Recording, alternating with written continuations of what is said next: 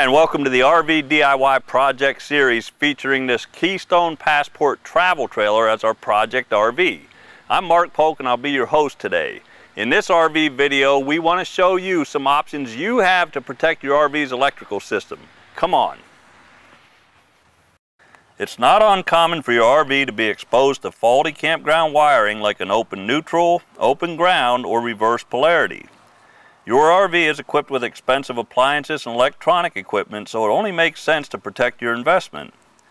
For a 30 amp electrical service like our Keystone travel trailer has, there are several options available to help protect the RV's electrical system. SurgeGuard offers economical 30 amp surge protectors like this portable model. It automatically shuts the power off when a ground fault is present, and it requires manual reset after a ground fault. This model offers 510 joules of power surge protection. If you prefer more protection for your RV, this model tests for and identifies faulty power and wiring and has 2100 joules of surge protection.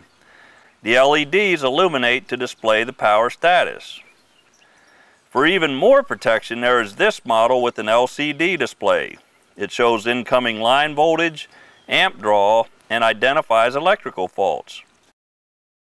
It has an automatic reset, and there is a built-in 128-second delay to protect the air conditioner from damage.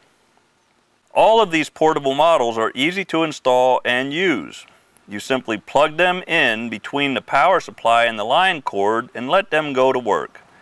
If you prefer not to plug and unplug the unit every time you set up at the campground, there is a 30 amp hardwire model that is wired directly into the RV's electrical system.